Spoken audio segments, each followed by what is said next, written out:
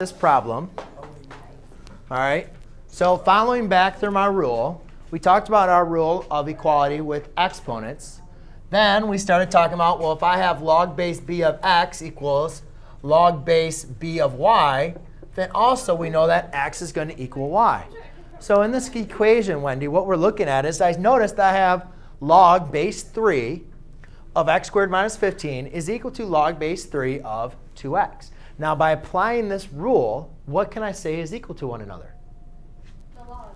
Right. X squared minus 15 is equal to 2x.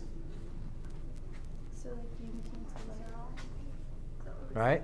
So now we look at this. And usually, a lot of times, x, you don't need to solve for your x's, right? Right? You just solve for x's. But in this case, can you get an x by itself? No. This is a quadratic. So when we have quadratics, we worked on getting them to the same side, right? So I'll subtract the 2x.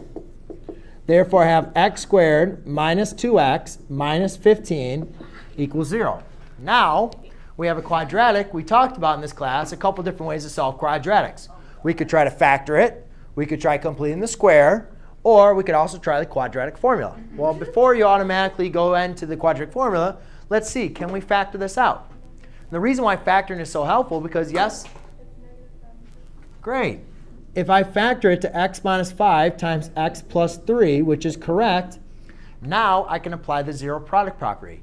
This times this equals 0. Therefore, x minus 5 equals 0, or x plus 3 equals 0. And I can quickly find my answers.